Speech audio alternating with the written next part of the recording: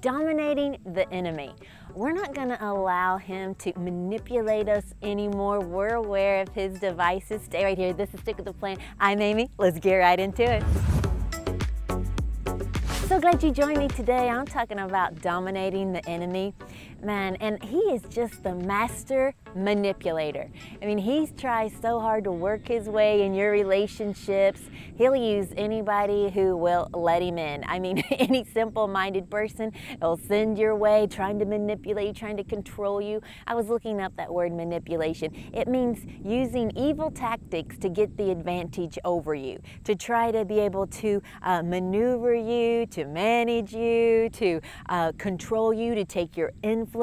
Man, when I see that spirit on somebody, I recognize it quickly, and I know God's not a manipulator. God is such a gentleman. The Holy Spirit's a gentleman. You never have the Holy Spirit come on you and try to take control of you. No, he's such a gentleman. Even when he fills you with the Holy Spirit, you know, it's up to you to pray in the Spirit. You know, it's up to you to move and to yield. It's up to you to listen to the voice of the Lord. He's never trying to control you. He gives us that will, that free choice.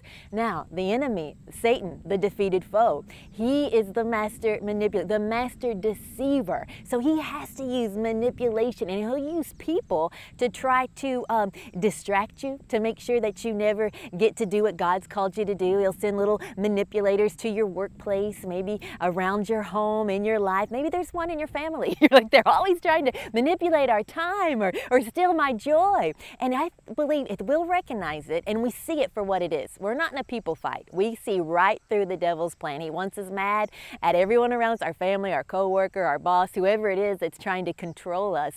Let's see through it. Let's see it as the enemy. Like, I'm not even worried about the people anymore. I know that's an evil spirit.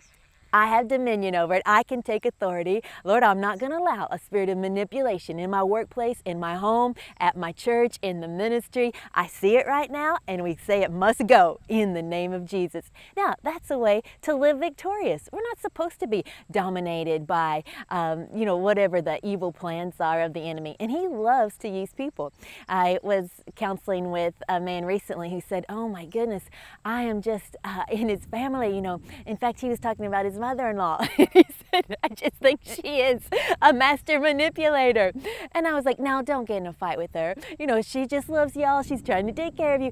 But, you know, she's allowing, you know, some evil mannerisms to get in there. I said, let's just pray. This is an evil spirit. Let's just go right to the Lord and say, I won't be allowing this spirit in my home anymore. You know, just take your authority in your family.